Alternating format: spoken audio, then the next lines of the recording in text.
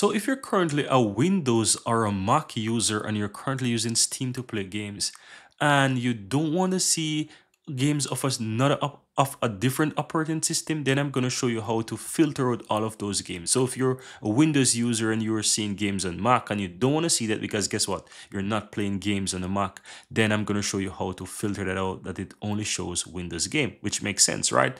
So how do you do that? On the upper right hand side, click your profile and you want to go to your account details here. Now from here, you want to go down to your store preferences, guys.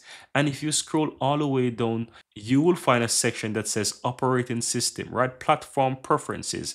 Only show games in a supported language. So if you're currently using Windows, then you can just simply check the Windows checkbox here, leave the other two empty, and you'll only see games that are in Windows. The same goes for Mac. If you're using Mac, you can uncheck everything else and just check Mac, and that's all. So I'm gonna leave mine in, for example, Windows. And if I go back to, for example, games, let's go to, for example, those featured games, then I'm only gonna see games that are available on Windows, right? So that's all what I'm gonna see. And that's it, guys. Very easy and very simple. That's all you have to do.